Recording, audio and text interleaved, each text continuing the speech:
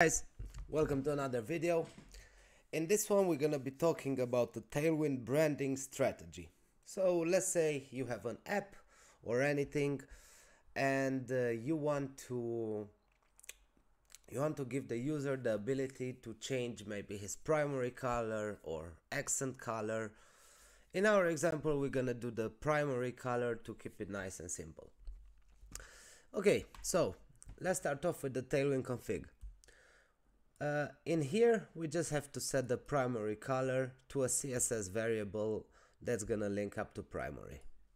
Then in our globals.css we have our primary red, and we can see it here in the index. We have it text primary. What we want to do is get data from this data.json, and we want to make our primary color purple. In order to do this, we're gonna need to create a context, and we need to create a theme provider. Inside our theme provider, we need to import React, and then let's import our data. Probably in your case, the data will come from either a database or an API, or I don't know, wherever you get the data from, but that's beside the point. And let's create the context, and let's first make it as an empty object, so it's no context. Then this is perfect.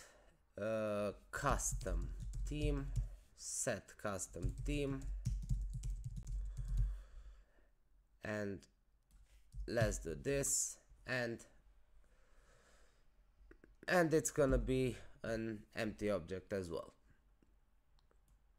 And what we need to pass on here, it's only going to be the empty custom theme. And let's keep TypeScript happy, children, react.react node. Alright. What we first need to do is that we need to create a function that's going to update our theme. So let's do that. Function update theme, which is gonna receive a theme, and it's gonna have a primary, which is going to be a string. And then based on this, we're gonna be setting the custom theme to primary, and it's going to be theme.primary. Okay, this is nice and simple. Now we're gonna be needing a use effect, so whenever our custom theme is going to change, we're gonna want to update the CSS variables. Actually, let's import use effect. Okay, perfect. Now we need to get the document object, the style object, and then we need to create an array of objects called CSS variables, which is going to have a name, which is going to be primary, like this, exactly the name of the variable, and the value is going to be custom theme.primary.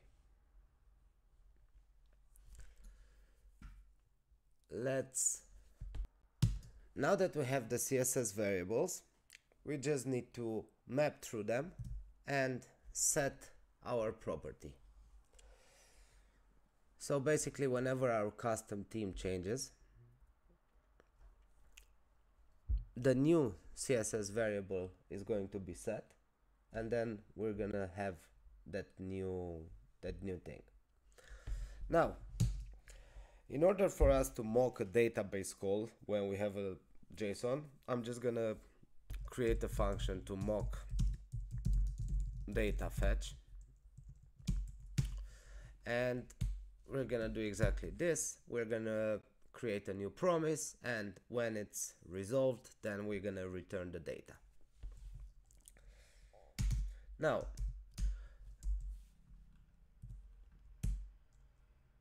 and theme, and this theme needs to be as primary string. So whenever this use effect, when this use effect runs, and this should only run once, we need to mock that data fetch and then update the theme as needed.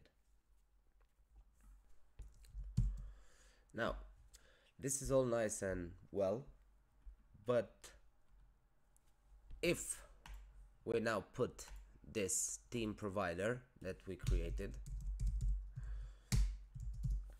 if we put it in our app, we're gonna see that the color changes, but first it goes black, then it goes purple. And this is because custom theme.primary, first it's empty. So we can give it a default color, or we can just give it a random value. So we can make it red like this, and then it's gonna be the initial color. If not, it's gonna be our branding, our purple.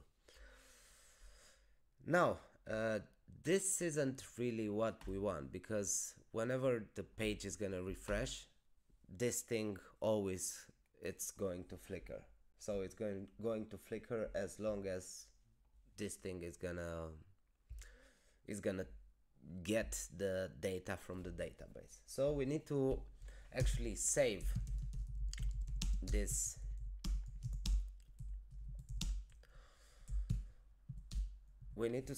custom theme. We need to save it in local storage. So whenever I save something in local storage, I like to create a key for it, because I think this makes it a lot easier to use. So local storage dot set item, and then we can JSON stringify this. And now in our local storage we have our custom theme. In our use state, we need to create a function, and that's exactly what we need to do. So because we were using Next.js, a lot of things are going to run server side, so we need to check the type of window that is not undefined. So we need to check basically that we're on the client side. Then we need to get the theme from local storage, and then if there is a theme, we need to parse it and set it. If not, then we're gonna return an empty object. And now you can see there's still a small flicker there, but now we get our color to begin with. And if there is no data, so if the data is like this, we get our color that was already set.